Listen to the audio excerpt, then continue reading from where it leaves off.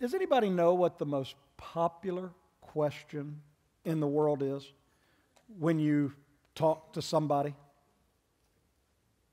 First service got it right away. Come on now, don't disappoint me. What is the most popular start to a conversation? How are you? It leads to the world's biggest lie, which is, I'm fine, thank you. We're not. You know, I've learned over the years we're not. I asked the first service and they told me no, but I'll ask again just to see if I get a different answer. Do y'all have parking lot greeters? You know, people that meet you out in the parking lot.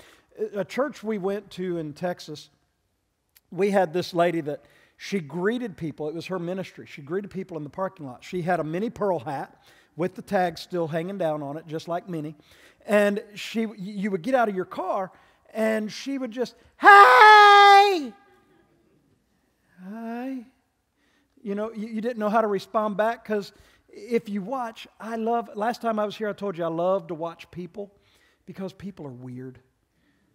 They're strange. They do weird things. Well, I love to watch people, and if you watch in the parking lot at church on a Sunday, now don't everybody do this next Sunday. Some people got to come in, you know, but if you watch as people come in, you'll see the mom or the dad that's driving and they start to swerve a little bit right at the entrance of the car because they've just given the right hand of fellowship to the back seat to get them to calm down before you get onto church property. You know, hey, you kids need to quiet down. You kids need to get it together. Get off of his side. Leave him alone. Quit talking to her. Don't look at her.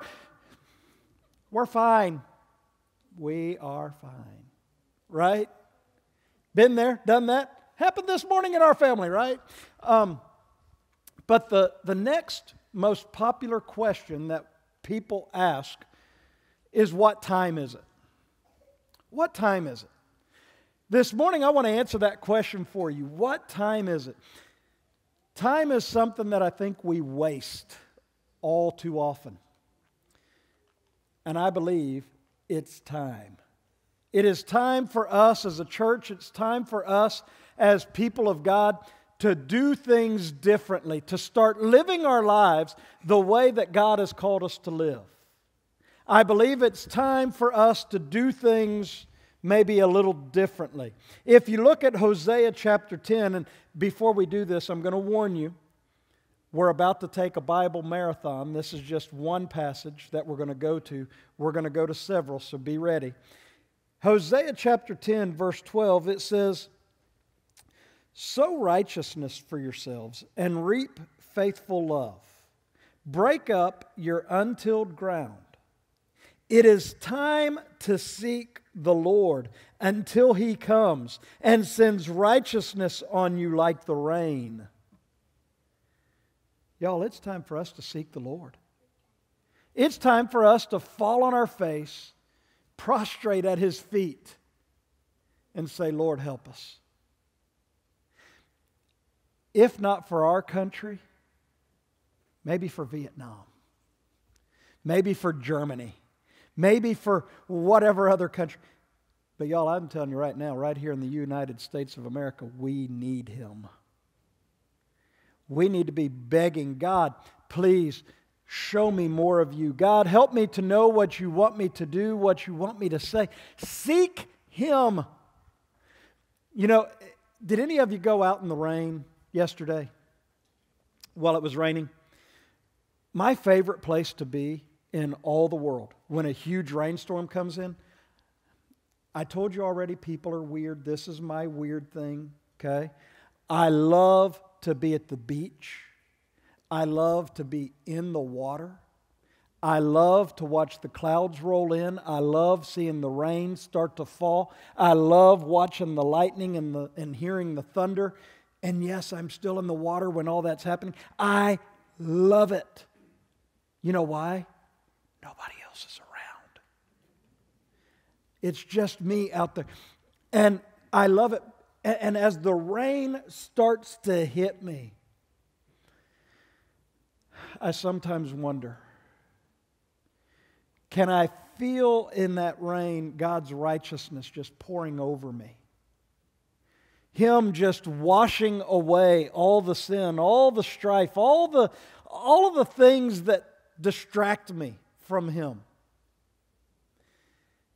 The Bible says, seek the Lord. It's time to seek the Lord and let His righteousness fall on us like rain.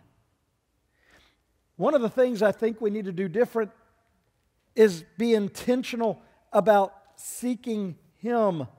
In Ecclesiastes chapter 3, we see the Bible says, there is an occasion for everything and a time for every activity under heaven, a time to give birth and a time to die, a time to plant and a time to uproot, a time to kill and a time to heal, a time to tear down and a time to build, a time to weep and a time to laugh, a time to mourn and a time to dance, a time to throw stones and a time to gather stones, a time to embrace and a time to avoid embracing, a time to search and a time to count as lost, a time to keep and a time to throw away, a time to tear and a time to sow, a time to be silent and a time to speak, a time to love and a time to hate, a time for war and a time for peace.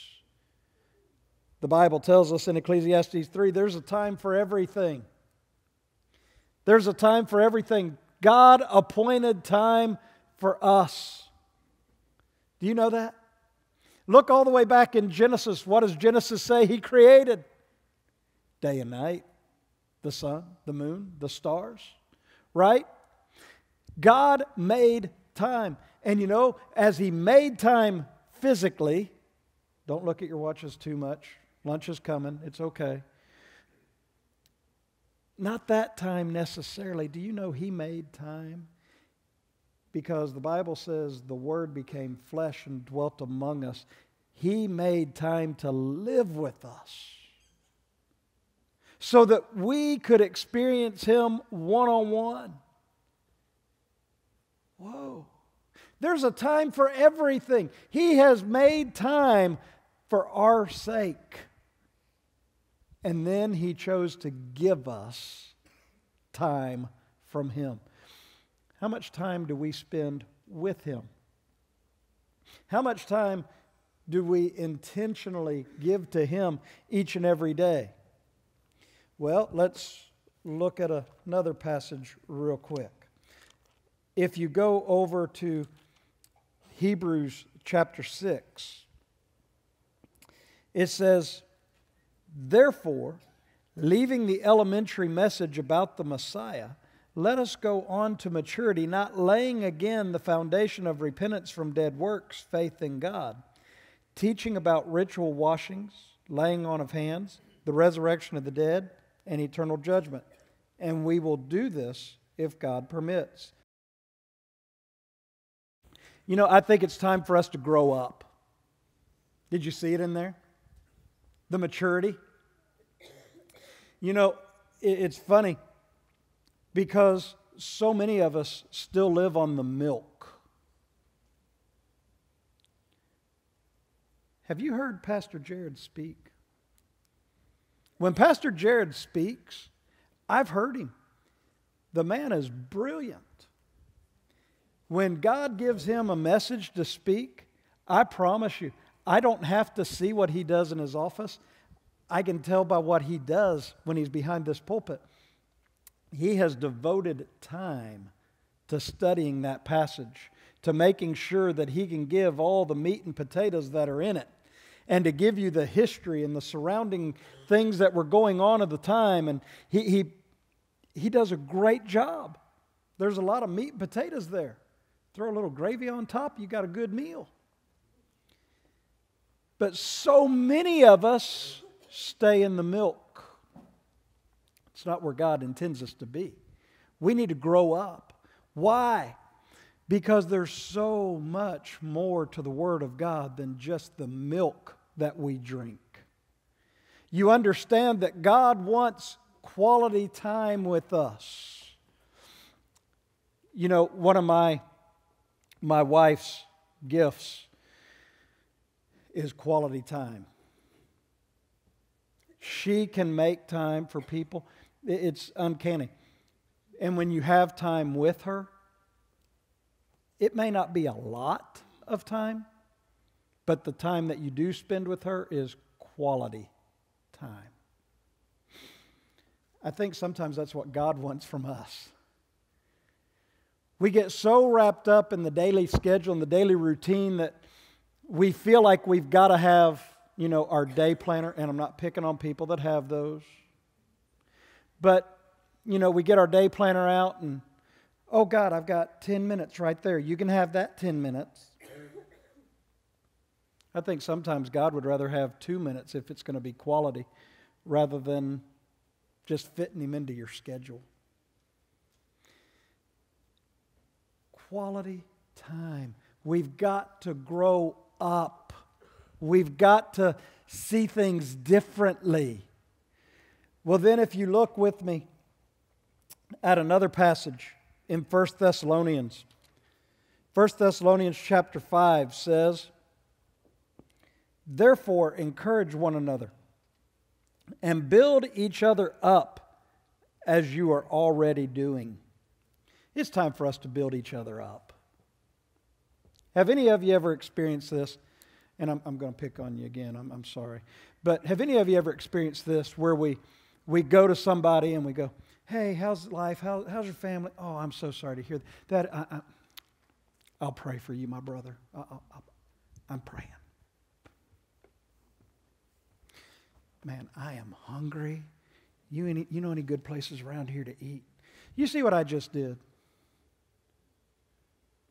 How many of us do that? We promise somebody, "Oh, we're going to pray for you." And then we walk away and move on, right? Y'all, I'm going to challenge you. While you're building each other up, stop right there. Hey, you know what? I'm going to pray for you and your family. As a matter of fact, can I do it right now? Would that be okay? Can we just pray? And after you pray, you may have to look at them and say, "Hey, I really don't even know how to help. What can I do to help in this situation? Anything you need from me?" Build each other up. We get enough of, and y'all look, I'm only picking on him because I've been in the ministry and I know how it is in the ministry. Can I tell you, this poor guy has a job I don't want. Do you know one of the hardest jobs in church work is music? Because I promise you, the music was too loud today. I couldn't focus. My head was just banging with the music. I didn't know any of the words to any of those songs you picked today. I just can't believe you picked those songs. Oh my goodness. Did we have to do every verse on every song? Can't you don't you remember the good old Baptist days of let's do 1, 2, and 4. We're going to skip verse 3. You've been there, right? Or the other side of that is then you get some people that the battery in my hearing aid went out today and I couldn't hear a single thing you said. It just wasn't loud enough. Been there? Y'all, we got to build each other up. How about coming to Him one Sunday, and you might have to sit down if this happens. Come to Him one Sunday and go, "Man, you know what? I didn't know a single word on any of those songs, but I listened to the words. And oh my goodness, they ministered to me. I can tell you actually spent some time picking the set today. You were able to tell us what those songs were about, where they started." Y'all, build each other up. Because I promise you, once you go out those doors, there's plenty of people in the world that are waiting to tear you down. Build each other up. Strengthen each other for what's ahead. Well, then let me give you one last verse. When you look, you have to understand that, again, God has appointed time. 2 Corinthians chapter 6 says, "Working together with Him, we also appeal to you. Don't receive God's grace in vain. For he says, in an acceptable time I heard you, and in the day of salvation I helped you. Look, now is the acceptable time. Now is the day of salvation. What time is it? It's time for us as a country. It's time for us as a church. It's time for us as Christians to get our hearts right. To surrender our life to God. To say, God, here I am. Yes, God, this is all I have to offer right now. This is me. Take me, change me, mold me, make me. Have me do what your will. God, let me surrender my will to yours. Today is the day of salvation. Today is the day that some people may need to know for the first time, like you were saying in Vietnam. Boy, I guarantee you, if that young lady comes to Christ, there's going to be a day of great rejoicing. She's heard it how many times? But maybe just one more. Maybe just one more.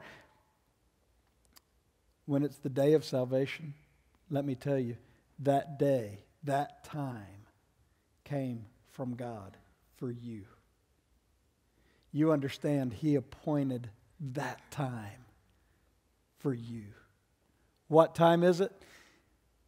It's time for us to start getting our lives in order. Because, y'all, I'm telling you, if you look at the world events going on right now, there's not a lot of time left. Be ready. Because the Bible says in the moment, in the twinkling of an eye, there's going to be a time when you're going to hear a trumpet sound. The dead in Christ will rise first, and those that remain will be called up to be with Him in the clouds. It's coming. Be ready. Because I'm telling you, today, it's time for us to get right. Pray with me. Dear Heavenly Father, thank you for the day. Thank you for all that you've done for us.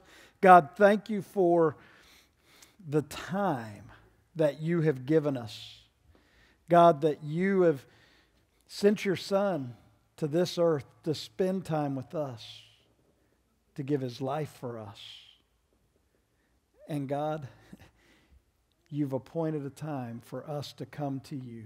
God, I pray that you would just help us today to get our lives right, to get our hearts back to you, to keep our focus on you.